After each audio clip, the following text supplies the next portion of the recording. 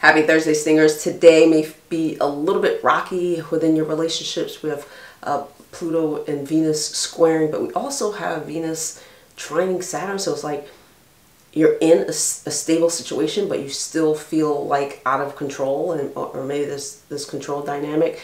You know, guys, I don't know what's going on. There's just this energy, and I feel like, just in general, I feel like people want so much control and so much power now, and there's this tug of war. There's this back and forth and back and forth, and many of you are in really stable positions. You're being taken care of, you're getting the basic needs met, but there's some sort of power that you're seeking, and honey, I don't even know. But let's go see what the cards have for you today. All right, guys, let me see what I have for today. Now, today's December 7th, and there is some, stay right there. There is some tension within relationships. We talked about Venus making a square to Pluto, but you also have security as well, you know. Some of you guys just like to be over the top. You get comfortable in a relationship and you just want to start problems, you know what I'm saying? And I would advise you to find outlets so that you don't mess up good things. Let's see what this first card is. We want it to pop out, and that is the Queen of Cups. That is a loving, giving energy. This is somebody who's very supportive energy.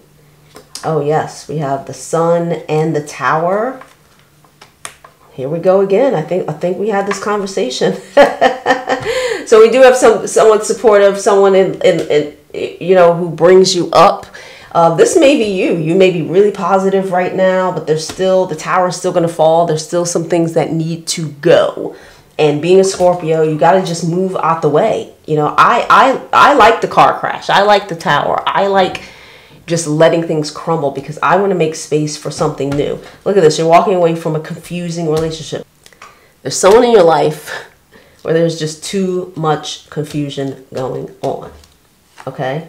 And you've had enough. And when you do that,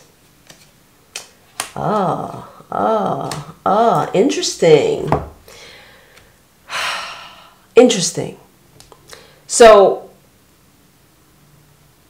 it looks like you're walking away from a chaotic situation.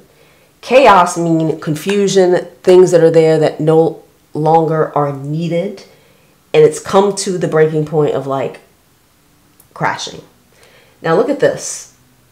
I don't know if this is because you've walked away or whatever, but there is some amazing financial repercussions, you know, in the midst of that. So money looks okay, but also we have the Devil and the Six of Cups, which means you have to get rid of, there's somebody in this, maybe that person from your past who you're clinging to, and it's not the devil. The devil, you know what the devil does? It entices you. It entices you in, and it deludes you. It's not what you seem. It's not what it seems with the devil. You're leeching to something that it doesn't serve you in any way, and you're doing it really. And this is somebody from the past. And it may be because maybe they brought you finances. And that was the good part. Maybe you're like, oh, well, they take care of me. I have money. But it's you know, it's not what you need. Okay? It's not what you need. You're going to be financially okay. But I definitely like the message to walk away and stay away. Don't go back.